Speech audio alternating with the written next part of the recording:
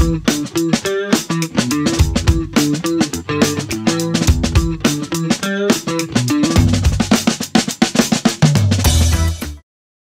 guest today is Eldert Grootenboer. Eldert, how are you? Doing well. About yourself? I cannot complain. I'm here in Chicago. It's actually a pretty nice day. That's awesome. What do you do, Eldert? So I'm the program manager for Azure Service Bus. And so people ask me what does a program manager do? And I always tell them, like, I try to keep our customers happy. Oh, so, how's that going so far? It's going pretty well, I would say. The customers seem to be happy, so yeah. Happy customer, happy Eldert. Exactly. Azure Service. So Service Bus is a generic term, and Azure Service Bus is our product name for it in our history of naming things really boring things. That's what we came up with. What is a Service Bus generically? So Service Bus in general is basically a way to decouple applications, I would say. So most of us know the term Enterprise Service Bus, which basically like, okay, we have all these different applications and we don't want them to talk directly to each other because then we get the whole spaghetti architecture. So we put an Enterprise Service Bus in between there. And so Azure Service Bus is like a small part of an Enterprise Service Bus, I would say. So an Enterprise Service Bus would contain things like orchestration, some rules, some bus. And so Azure Service Bus is basically that bus part. So it's basically like queues. You put something in from one producer, and then you have a consumer that picks the message up. And then each message is being picked up by one consumer, so you don't have duplication and things like that. I see. And you mentioned queuing, and I've always been curious about the fact that Microsoft Azure has so many different queuing services. Yes. Service buses, storage queues, and I can't even list them all, but there's bunch. First of all, why do we have so many? So it's basically the whole if you have hammer everything look like a nail thing. So like there's many different scenarios that you can do with queuing. So like for example, storage queues is really about simple queuing. Like I put something in and something has to take it out, and that's about all I want to do. So it's really about simple queuing, high throughput, things like that. Then when you start looking at, for example, Azure Service Bus, like we are really about MQ, I would say. So like things like IBM MQ does, typical EMS, like it's really about that advanced enterprise queuing. So we have things like sessions where you can do in-order processing. You can do things like auto-forwarding, that lettering, where we actually will, if a message cannot be processed, we will actually take it out of the queue, put it in that letter queue, and to make sure that you can continue. Schedule delivery, like things like that, like more advanced queuing. So that's where Service Bus would come in. And then we also have other messaging services like Event Hubs, for example, which is more about streaming. So it's really about I have a stream of data and I don't need that advanced message queuing, but I need a stream of data. And then I will probably want to do something like aggregations over that or things like that. So the thing like Kafka, we actually have a Kafka protocol on top of Event Hubs. So where you can actually do that kind of things. And then you also have things like messaging versus eventing, where a message, which we do with Service Bus, is like, okay, I want something done for me. Like I'm having an expectation that something's done. But then we also have events, where we, for example, have event grids. And events is more about, hey, something happened, someone might be interested in this, but I don't know who's interested in this. And that's why we have all these different services. And it's really about picking the right service for your scenario. And even by like a lot of our customers use multiple services next to each other. Because for some scenarios, they might have a streaming where they use Event Hubs. And then on another part of that same application or the same scenario, they might be using queuing, message queuing with Service Bus. Okay. Yeah, so it really depends on the business scenario, the problem you're trying to solve, which one you're using. And I think you opened with the most simple one is Azure Storage Queue. If that's what you want, you just want to drop something on, do some asynchronous processing, that's it. But if you want some more flexibility, maybe the Azure Service Bus, it sounds like it's the most complex one, but it's also the most flexible. Exactly. Okay, and then there are other things in between for specific scenarios. Tell me, as a developer, how do we use Service Bus? How does that integrate into our applications? So basically, if you're developing, like we have SDKs for a lot of different languages. So of course we have C#.NET, but we also support Java, we support Python, we support JavaScript. I think in total we have 7 different languages that we support natively. And then also like you can also talk directly via ANQP, for example, if you want to use for anything else. But like most of our customers will be using the SDKs, so they hook in the SDK. And then it's just like we have a sender. So from the sender, they send a message to the queue or topic. So topic is basically a queue on steroids, I would say. So you put a message in and they can use routing and filtering to have multiple subscriptions. And then on the consumer side, they listen to either that queue or to one of those subscriptions. And so for the developer, it's really easy to hook that in because they don't have to think about all the underlying infrastructure and etc. They just say, hey, I want to use this, I want to put in a message and I want to have these features enabled. And then it's really easy for them to use it. Now, if they're on the Java stack, for example, we also have the JMS that we support. So JMS 2.0, we have almost full support for. So also, for example, if they're coming from Java, and we see there's a lot of customers coming from IBM MQ or TIBCO or ActiveMQ, where they basically can just change their connection string, they load in our package, and then they can continue using JMS as they used to, like they don't have to change the code. They can just very easily plug into this. But does it matter what the message is? Are there restrictions on the types of data or the formats or the size? So we don't have any specific limitation on the type of data. For us, it's just a binary blob basically. So whatever you put in there, we'll just process it, like we'll just push it through. So we don't touch your content. So we leave the content completely alone. We just look at message headers and things like that. We do have one restriction, which is message size. So we have different tiers, but so basically on the basic/standard tier, we have a message size of 256 kilobytes. And then on the premium tier, we go up to 100 megabytes. Oh, okay. That's a big difference. Yeah. Also, I would say, like, once you are starting getting messages of 100 megabytes or over, you probably have to take a look at your architecture because you're probably not doing messaging anymore about data transfer. Oh, right. So maybe a better solution would be to let's drop a message that points to where the data is. Exactly. And then let the client system grab that data. I was looking at some of the features of Azure Service Bus, and I was wondering if you could talk a little about them, like transactions is something that's supported in this product. So transactions is something that we support. First, like cloud is hard with transactions. If you look at any cloud provider, transactions are really hard because of the distributed way. And anyone that has worked with distributed systems before know how hard it is to do transactions over different systems. Yeah. So with Service Bus, what we do, we have transactions, which basically means that you can do a transaction between two different queues within your namespace. And that means that you can say, okay, we see a lot, for example, is we have an incoming queue that we have like limited, access control on. They're like, okay, we can just receive on this queue, and then they can use forwarding, like auto forwarding, or do this in the application, forwarding to another queue, and that can be done in transaction. And that makes sure that whenever you have a message that needs to go from one queue to another queue, either it will be deleted on the one queue and it will be another queue, or the transaction fails, then will be rolled back and will still be in your first queue. So that's what is really important, and that's like where we see most of our transactions happening. Like we don't do transactions where you can say, well, I want to incorporate this with the database, for example, just because of like the distributed systems. It's very hard to do. Like I would say, it's pretty much impossible to do transactions across different, well, at least in the cloud, like across so many different regions or across different data centers, because what is your truth at that moment? So that's why that is so hard. Okay, and you touched on another feature earlier about handling bad messages. Talk a little bit about that. Yeah, definitely. So we have what is called death lettering, and so death lettering is for poison messages, as these are called. So poison message, a poison message basically means your message cannot be handled. So that might be because the message is malformed, for example. So your receiver might expect a certain schema from your message, but you don't adhere to that schema, and so it cannot be processed. Now, what we can do, like by default, we have 10 retries, but you can configure this yourself. But if that same message comes back after those number of retries, we put them in the death letter queue. And the death letter queue is basically just another queue. Like for us internally, it's just the same as a normal queue.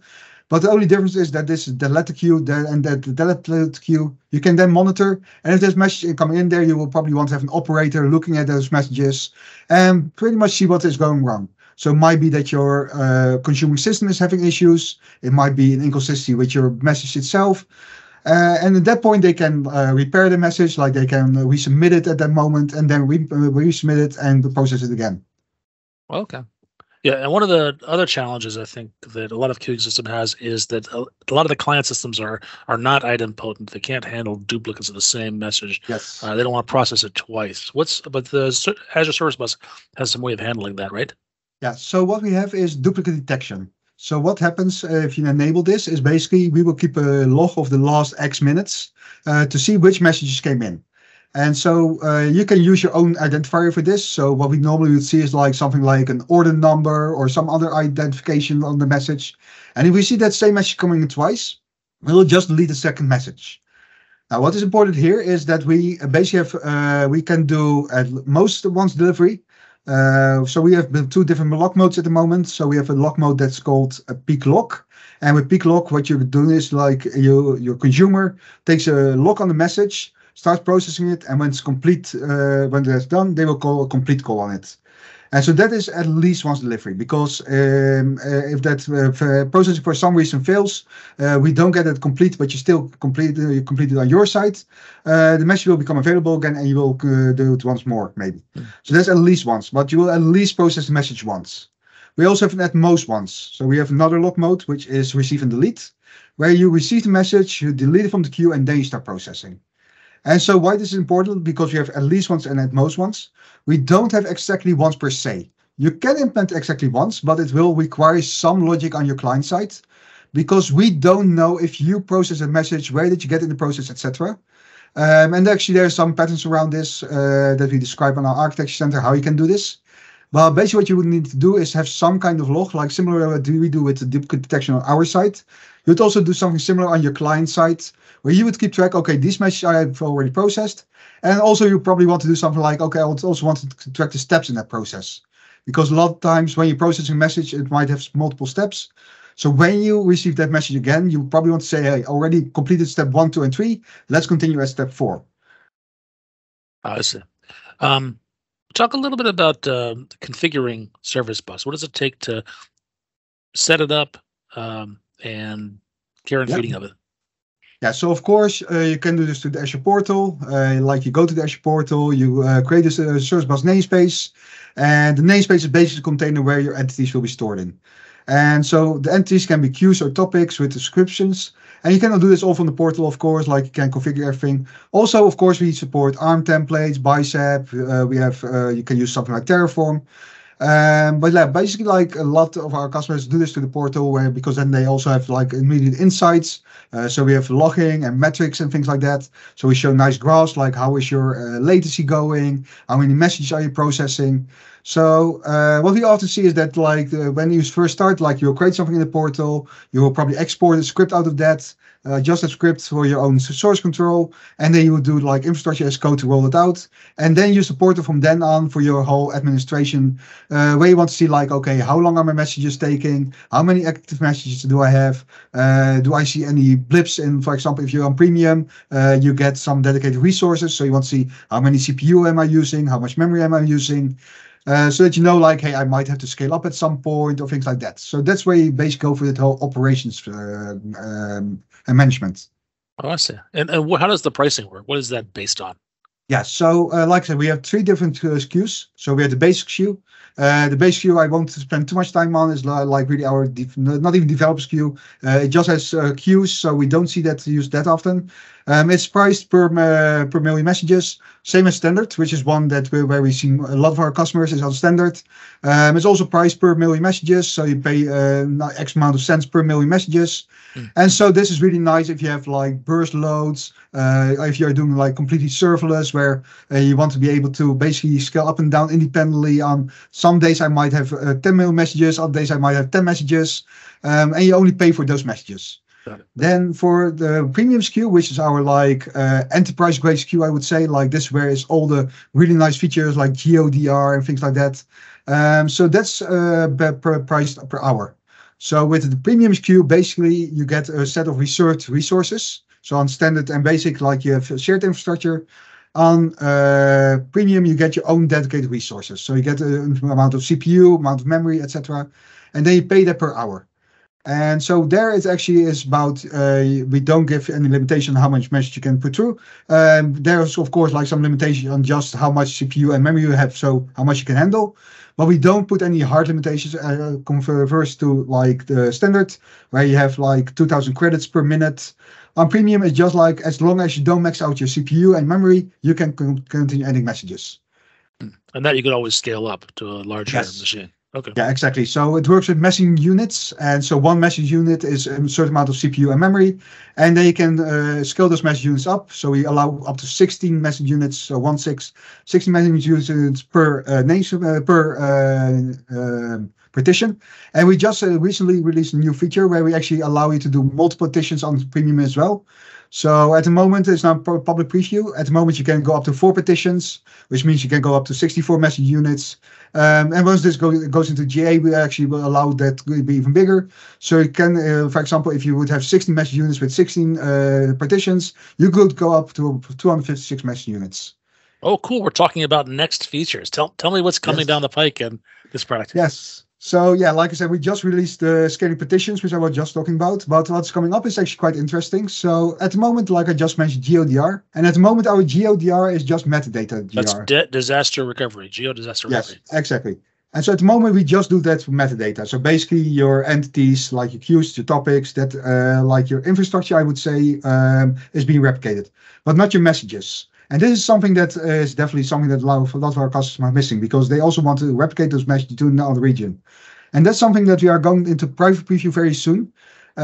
So what we are going to do is basically allow our customers to duplicate their entire namespace, So that includes all the metadata, of course, but also all their data.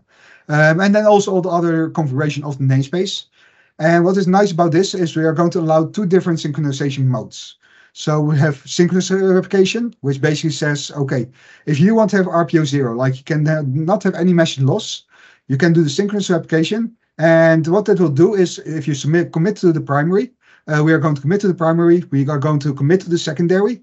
And then once both of them have said okay, so we wait for the secondary to also come back. And once that is done, we will give the acknowledgement back to the producer. So at that moment, the producer knows, okay, it's in 2 regions now. So even if one region goes down, it will still be in the other region. I can just fail over and it will be there.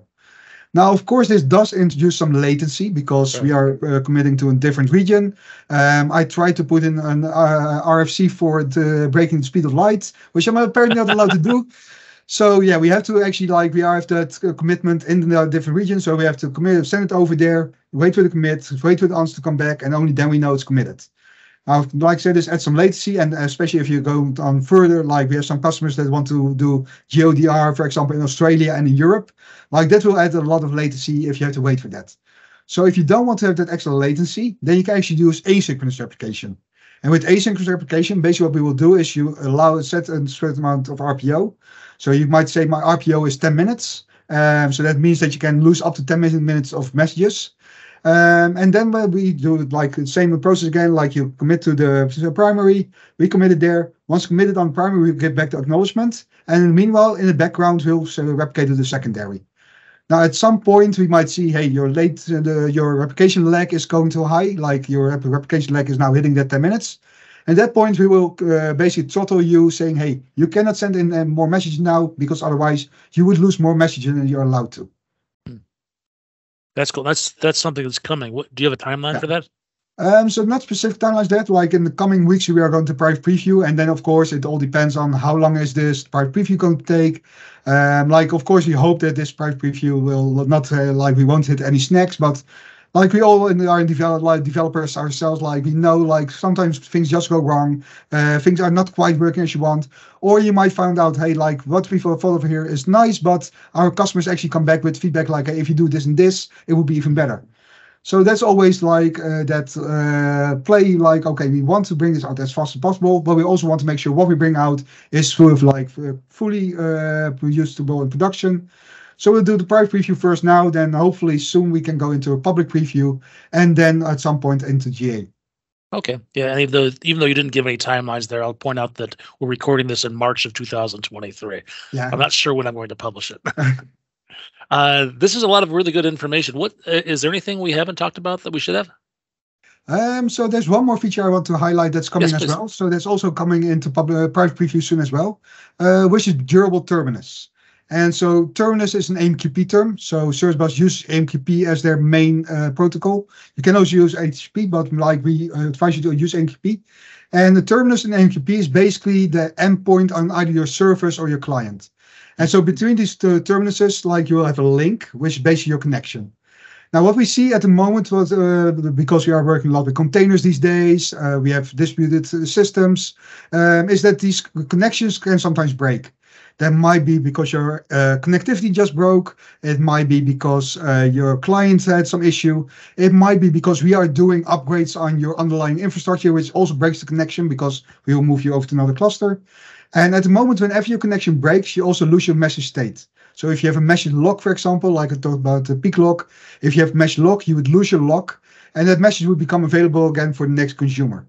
Now, often you don't want this because you don't want the message to be processed twice. So with durable terminals, what we are basically doing is inducing a concept where we will have a new lock mode. So durable lock is what we are currently thinking of. It might still change during private preview, but that's what we have named it for now.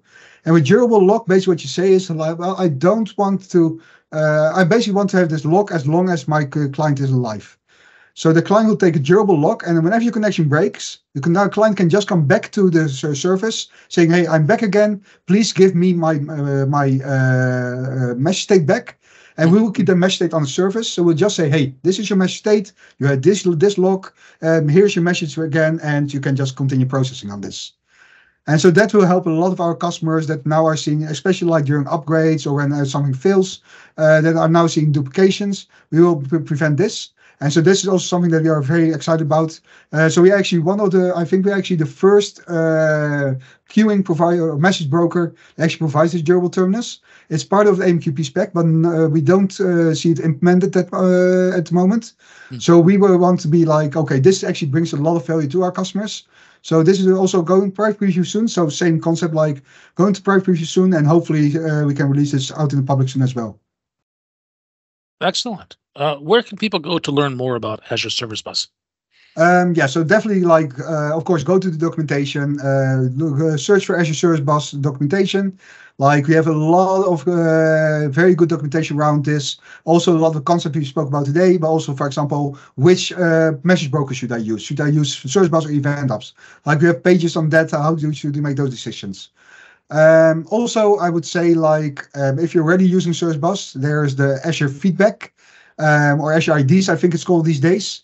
So if you are using Service Bus and you have any feedback, please put that feedback in there. So how Azure IDs works is like you can put in an item yourself, or you can upvote someone else's item. And this really helps us to like gauge how much interest there is in certain features. And me personally, I actually look at that every week. So I go to the list, like what's new, what's been upvoted. And this really helps us to actually do our planning as well. So we actually are now just in the planning for the next 6 months. And so actually looking at the features that are coming in and upvotes, etc., helps us to see like, okay, this is where, like if something has 100 upvotes, this is something that might be very important. So we're going to do some investigation, like, okay, what's required for this? How much time will it take? And then we will try to prioritize those features that have a lot of backing on it. This is what I tell people all the time. If they've got a feature that they really want in a product, tell the product team, because the product teams across Microsoft, they want to build things that people are using. They don't want to build things that sit around and do nothing. It's much more satisfying to build stuff. Like I said in the beginning, that's my job as program manager, is to make sure our customers are happy. And this is one of the ways that you can make sure that you get your request in, so we can see what we should be working on next. Excellent. And I met you at Code Mesh conference in Sandusky, Ohio. Are you doing any speaking in the near future? So I will be in Warsaw in a couple of weeks. Russia? Yeah. Warsaw, like Poland. Oh, Warsaw. Sorry. Yeah, Warsaw. That's the one. I call it Warsaw. Yeah. Like I'm from the Netherlands, so we are used to calling Warsaw, but Warsaw is how we would say it in English probably. But yeah, so I've got that in a couple of weeks, and then there's some other conferences coming up later in the year. I just got an invite for KCDC, so that's also that's a great conference. Yeah, and then there's some others like that I will probably go to. I think we have Integrate in June, for example, where I'll also be. So one of the biggest integration conferences. So that's always nice to meet a lot of people that are like completely focused on our products. But yeah, so I will be around for definitely throughout the year in different places. Eldert, thank you so much. This has been really educational. Yeah, thank you so much.